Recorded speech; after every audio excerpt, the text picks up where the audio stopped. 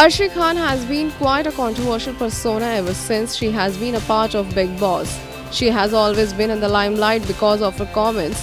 Even after Bigg Boss is over, she has been on the news for some reason or the other. Arshi is once again all set to blow your mind with her hot outing.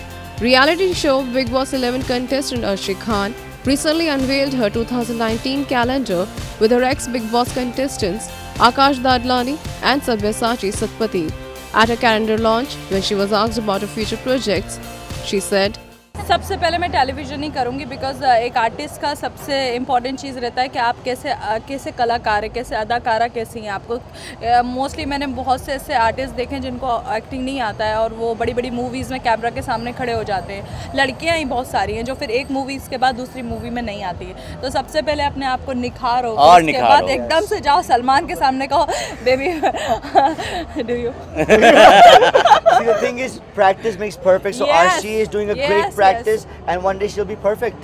Yeah.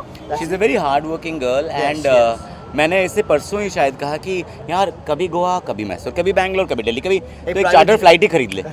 So I was telling her that because ये लड़की थकती नहीं है और big boss के बाद ना एक platform मिल जाता है जहाँ पे आपको प्रूव करना होता है। आपने पिछले सीजन देखे होंगे, शायद ही कोई दिख रहा होगा, बट एक सीजन जा चुका है हमारे सीजन के बाद, हम सब दिख रहे हैं अपने अपने जगह, अपने अपने कामों से दिख रहे हैं सब अपने अपने जगह genre. Bigg Boss is a very very big thing and Bigg Boss is great for a lot of people. मैं सबको बोलता हूँ प्लीज Bigg Boss ट्राई करो, एक आम आदमी से आप खास बन सकते हो। Bigg Boss rocks.